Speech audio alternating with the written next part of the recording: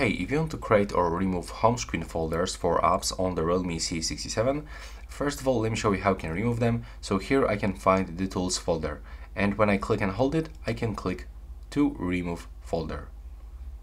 And as you can see right now, I get all of these apps back on my screen.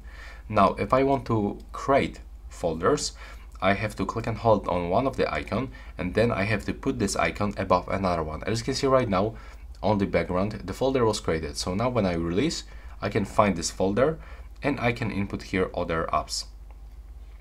If I'm gonna open this folder, I can click on the name and I can rename this folder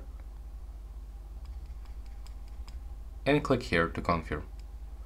And as you can see, I can move this folder wherever I want.